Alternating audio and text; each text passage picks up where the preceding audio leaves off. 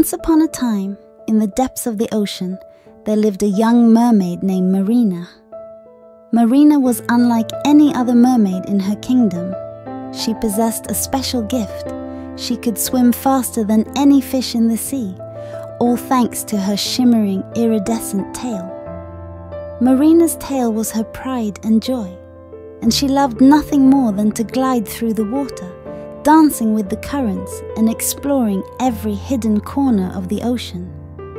But one day, while she was swimming near the surface, a fierce storm suddenly brewed, churning the ocean into a frenzy.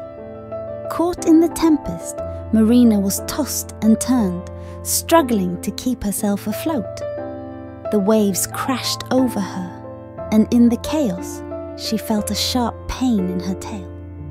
When the storm finally subsided, Marina realized with horror that her beautiful tail was gone, replaced by 2 feeble legs.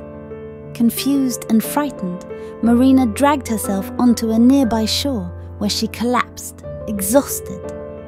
As she lay there, a group of children playing on the beach spotted her and rushed over, curious about the strange creature before them. Feeling a kinship with the lost mermaid, the children took Marina into their care. They fed her, clothed her, and showed her kindness, despite her inability to speak their language. Marina, in turn, grew to love the children and the life they led on land.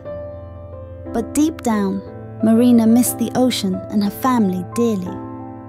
Determined to find a way back home, she searched tirelessly for a solution. One day, she stumbled upon an old, wise sea turtle who promised to help her. The sea turtle revealed that Marina's tail had been stolen by a wicked sea witch who coveted its beauty and power. To reclaim her tail, Marina would have to journey to the witch's lair and confront her. Gathering her courage, Marina set off on her quest, braving treacherous waters and facing formidable challenges along the way. When she finally reached the sea witch's lair, Marina demanded the return of her tail. Impressed by Marina's bravery and determination, the sea witch agreed to return her tail on one condition: that Marina could prove her love for the ocean by performing a magical dance that would enchant all who witnessed it. With the help of the sea turtle, Marina performed the most exquisite dance, captivating the sea witch and her minions. Moved by the beauty and grace of Marina's dance, the sea witch relented and returned her tail.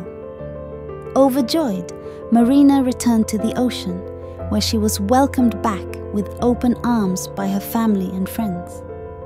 From then on, she lived happily, never taking her tail for granted again, and always remembering the kindness of the children who had helped her when she was lost.